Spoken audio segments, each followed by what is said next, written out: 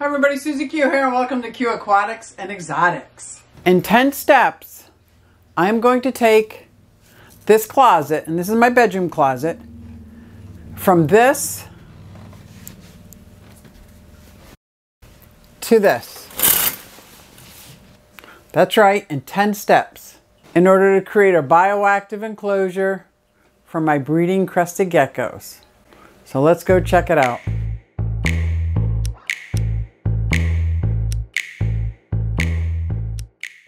So I'm going to try to create an enclosure that's really two separate enclosures with a divider that can come out for breeding and then put back in if they're not breeding.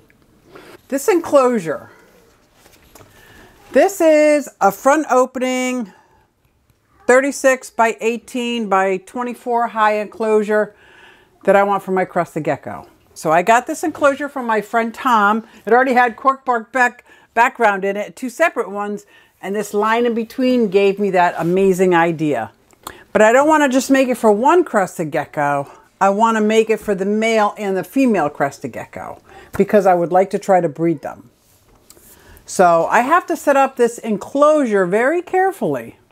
So I think I have some ideas, and worst case scenario, if it doesn't work out, it's going to be a bioactive enclosure for my female crested gecko. Trixie. This is Trixie. Can you see this?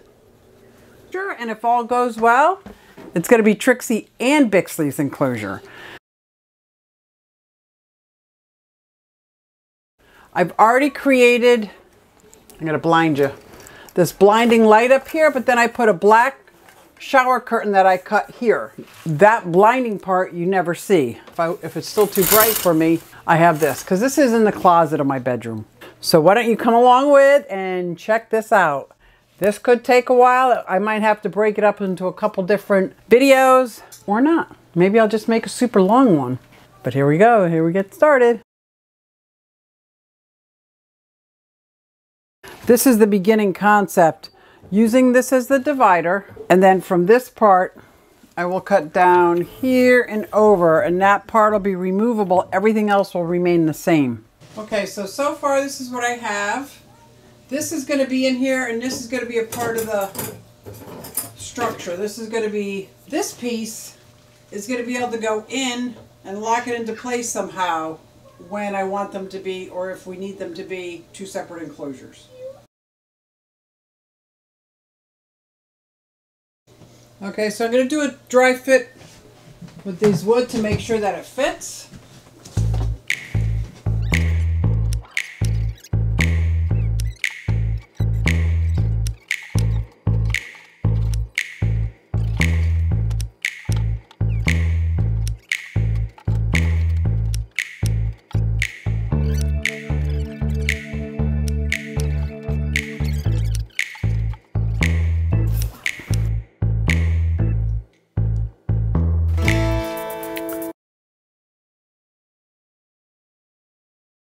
Okay, change of plans. My first challenge is I can't even move this empty. I don't know what makes me think I'm going to be able to move it once I put things in it. So I'm going to have to try to make this in the upright position, which is not ideal. It's just a challenge. I got this. I got this. I'm not giving up. Okay, removing the lid, the screen top. So this is great crack. This is great crack. This is great stuff for gaps and cracks. And a little bit is going to expand. But it's going to hopefully hold things in place. But for me, since it's upright, everything would slide down. So I'm going to have to be prepared to, what am I going to hold it up with? What am I going to prop it up with? So I think I might use my wood pieces to prop it up. And when it's done, put my wood pieces in place. So I think I have to shake this up. I'm going to have to take a picture of it and zoom in just so I can read this. Oh my goodness.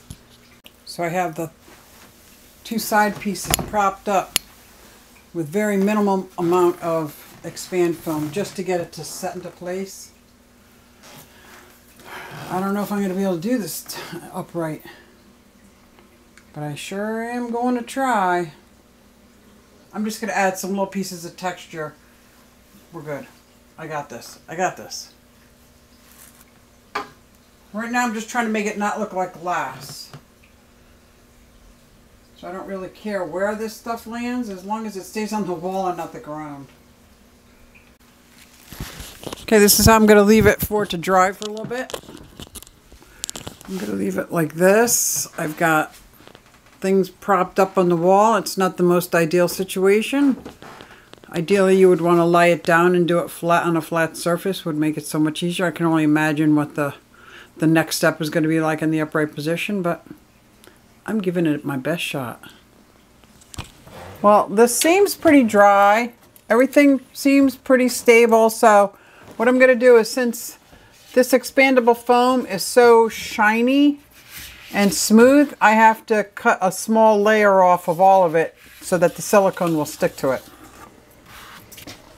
So I gotta say, I know this was the first time I've ever done anything like this, but this seemed to be the most counterproductive, silliest exercise I've ever done. It may turn out great. I'm keeping an open mind, but putting all this stuff on and then not having real nice tiny hands, taking almost all of it off again just to expose the inside makes me think there's got to be a better way. There's got to be a better way. But I'm going to clean this up and start with the silicone. Keep going. This has a lot of static cling, so it's clinging to a lot of things. I think I have another idea what I'm going to do for the next layer. I think I'm going to line this with a garbage bag and tape it to the side so everything that falls off I'll be able to reuse it again. Because otherwise I'll be wasting a lot trying to do this on end. So that's what I'm thinking. I'll go get the garbage bag and see how it works. Yeah, so I have this stuff. It's like opening a box of peanuts from a shipping thing. Oh. They just kind of go everywhere. They have a mind of their own. Okay, that was a fail. Because guess what? As I'm opening up this garbage bag, I thought I could just like tape it up against here and catch all the stuff and glue it back on the walls as soon as I open it. It smells real pretty. I'm not going to use that. I don't know what kind of deodorants they use. So I just figured out I'm going to use Eco Earth for the walls because not only do I have a brick that I can use in the substrate, I also have it loose. But there's all different stuff. It's just stuff that's I'm going to be gluing to the walls with the silicone. So since I have the most of this, and Eco Earth is loose coconut fiber. So see, I'm not sure if it's the same as this. Nope, this is coconut husk, and this is coconut husk. It's the same as the other one. Definitely going to start wearing gloves and the silicone.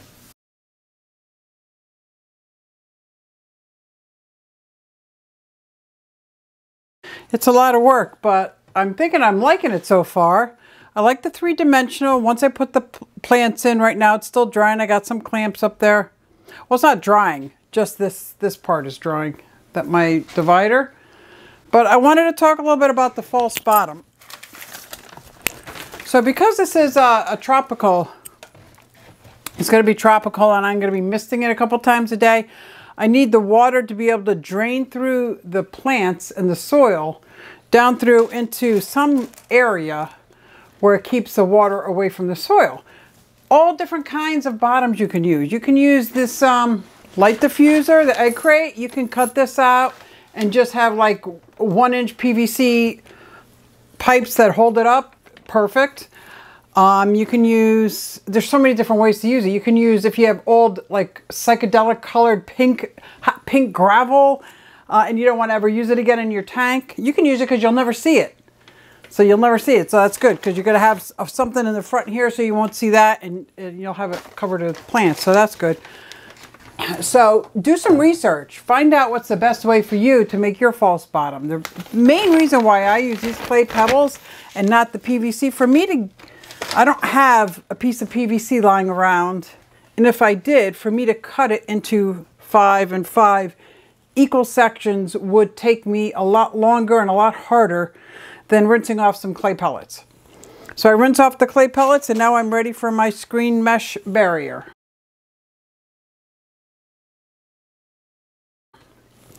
So let's get going. Where's my screen mesh barrier? And this, I don't use any metals. There's no metals.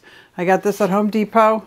This is not, oh, I've been making these for years and I'm an expert. Now, Serpent Design, now he's amazing. He's got some skills and he's got an amazing channel and he walks you through it. So now I'm gonna, the weird thing about this is normally my hardscape is always above. Well, because these pieces of wood were a little too long and I did not want to cut them off at the nodule. So right now I'm gonna build this around it and then get ready for my substrate. I am really excited. So what do you think so far? This is the back wall that's going to keep them separated. There's going to be a door between here. I'm hoping this works out. Now keep in mind, it's just a concept. You guys know better. Leave it in the comment below and let me know. Measure this. I'm not really going to measure it. I'm really bad like that. I just want to make sure this covers the bottom and comes up at least 2 inches because I'm going to probably want 2-inch substrate. I'm going to want some kind of depth to my substrate. I feel like I want to keep saying, this is not a how-to, this is how I do. And as I push down the screen, it levels itself off. I'm not too worried about the leveling. Can you see that? I just put the screen down on top, wrapped it around the tree, getting ready for the substrate. I've had some other terrariums that were very high humidity that I put a drain pipe in so that I could siphon out if the water got too much. I'm not going to do that this time because I'm thinking worst case scenario gets too much. I can always pull back the plant in the corner and pull it out. I'm not too worried about that. I do want to get another layer of screen down. Let me get that. I want to make sure I come up about 3 inches. Well, it's more like 2 inches. I want the nice deep substrate for this one. Plus, there's a good chance she's going to use this as her lay box too. So I want to make sure. Let's go make the substrate.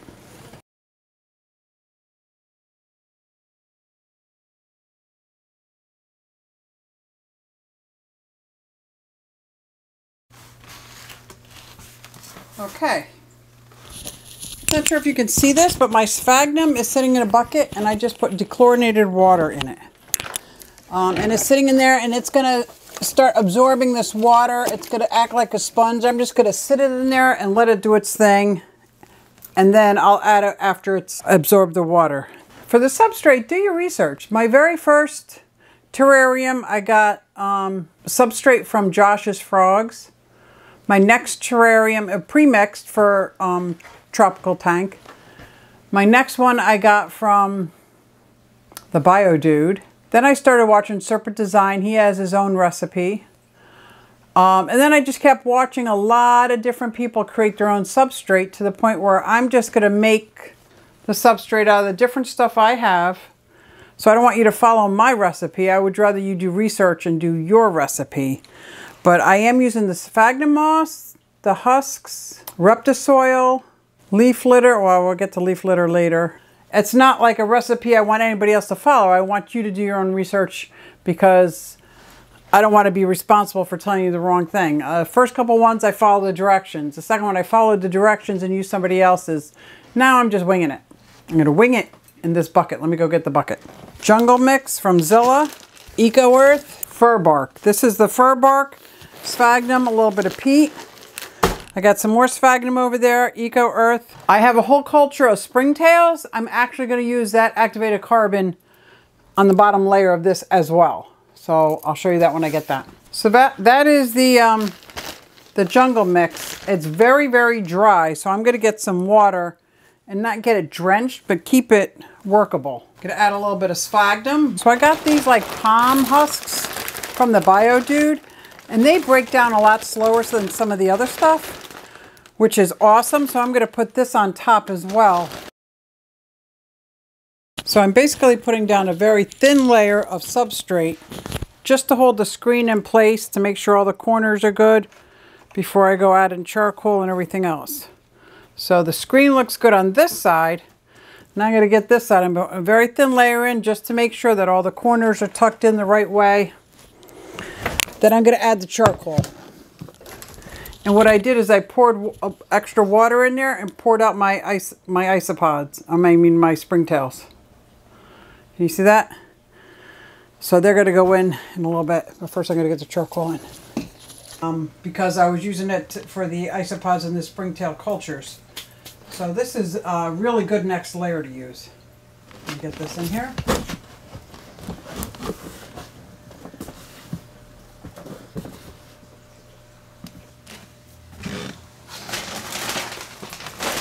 So now I'm going to add some of these, but they're way big. So what I do is I cut them. I just cut them up to their parts and I mix them in. This gives aeration. It gives them good things to chomp on.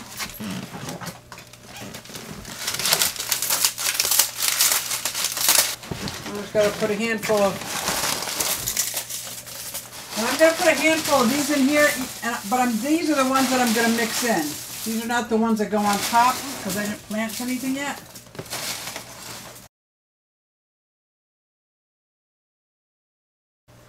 And I'm putting some some springtails in with some more charcoal. See how I kind of sandwich it? I'm just sandwiching it. So I got all that charcoal, springtails, isopods. Okay, since I don't have any isopods, I can't add my isopods. So what I'm going to do, I did add a small amount of springtails, but that's okay because now I'm going to plant the plants. I'm going to plant the plants. Almost there, man. This is a huge project, but I'm thrilled with how it's turning out so far. And I cannot wait to start putting plants in. So trying to decorate and think in my head with plants, I'm thinking I should put the biggest plants in first. So what I'm going to start doing is pulling out the plants, taking off as much dirt as I can, rinsing off the roots and putting it in here. So let's get started with the plants. I think two of my tallest plants are these Sansevieria mother-in-laws. I'm hoping that they fit. So I'm going to probably put them off into the corner. They're very slow growers. But I'm going to rinse them off. And I'm going to start adding them. But I got to put something on the ground because I'm getting dirt everywhere already.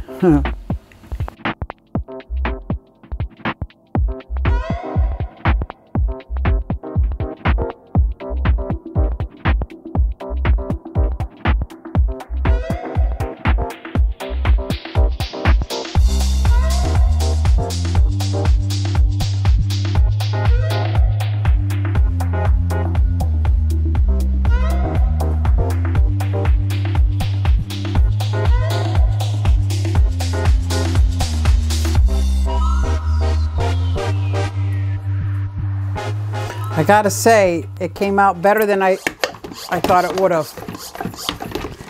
And I don't know, but I absolutely like the background now. So I'm just gonna spray it a little bit to make sure all this moss gets a little head start, takes hold. I'm gonna put on some grow lights because I really want these roots to take hold before I put any animals in here.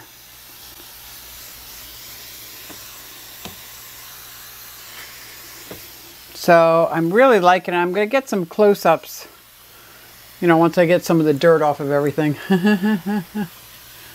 Oh yeah. I think I put some dead moss up there, but that's okay. It still gives texture. Okay, so now that I got everything nice and wet, so it looks amazing, like right after a little rainstorm, I'm going to bring you in close and see how this looks. All the way in the back, up top, we got some moss. We got some moss over here. We got Dracania. We got a Sansevieria back there. The guy told me this is another kind of Sansevieria, but when I went to pull it out, they weren't really rooted, so I don't know if they'll take, but and then we got a little palm. I forget the name of this, but it's growing really good in my other terrarium. Some Boston fern, bromelade. I know the name of this one. But you see how I tried to make it look the same, so when the wall's up, it almost looks like it's the same. I got this moss from that breeder at the Repticon, man. I love that table. And this will hopefully grow up this tree trunk along with this. And the other side is almost the same.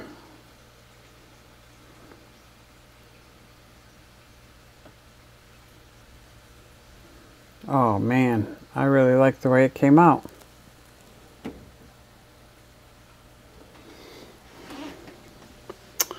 I think Dixie and Bixley will be very happy. Maybe not together, but I'm prepared for if it needs to be separate. I really like it. Okay, so that was worth it. Now let's get the leaf litter on there.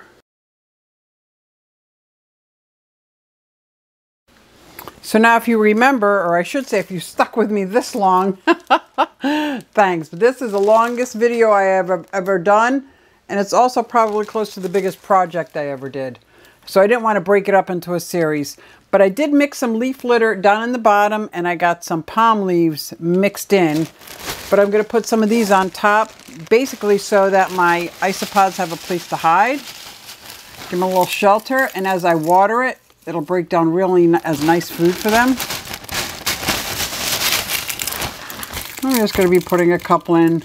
So and I'm going to let these plants take hold.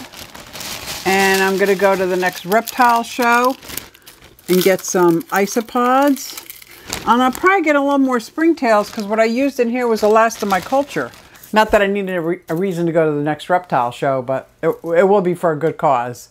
If you're still here, kudos, man. I know this was a long one. It was one of my biggest projects. So I really appreciate you guys staying to the end. Well, thanks for coming along and checking out this 10 steps to a bioactive townhouse for my breeding crested geckos. Thanks, guys, and I will see you next time.